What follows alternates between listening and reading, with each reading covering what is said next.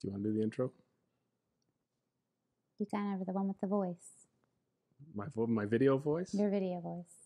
Hey, welcome back, everybody, to Kim and Brady's Mostly Paleo Kitchen. Have you ever noticed that I put Kim before Brady in the title? Mm-hmm. I did that on purpose. What is the purpose? I don't know. I'm just messing around. You didn't really do it on purpose, but So, now you like to I say actually you did. I did. So, tonight, what are we having for dinner? Do you think that gives you bonus points? I was hoping. Hmm. That was the purpose, hoping for some bonus points. All right. So we are having General Tso's chicken in the Instapot Paleo from Paleo Running Mama. Paleo Running Mama. We love your recipes. This one's no exception. It is a little bit tedious to make. A lot of steps, but I've tasted it and it's good. And my favorite carrots. The traditional herbed carrots. I changed one thing though this time and it worked way better. So the recipe calls for coconut oil. And then it's like rosemary, thyme, garlic, all these other things. But what happens is, and coconut aminos, but as soon as you have coconut oil out of the hot part for like any amount of time, it starts hardening, thickening, I don't know what the word is. And then it like congeals on the carrots and then the herbs don't like spread. So this time I used extra virgin olive oil.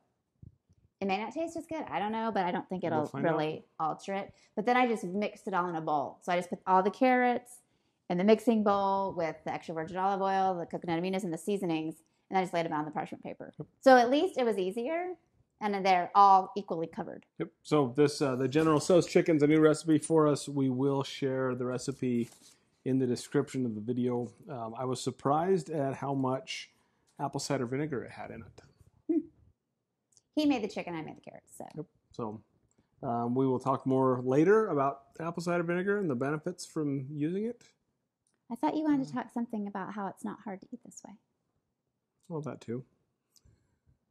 We've had a couple people come to us this week and with very bad, debilitating autoimmune problems and telling us that they just can't eat this way.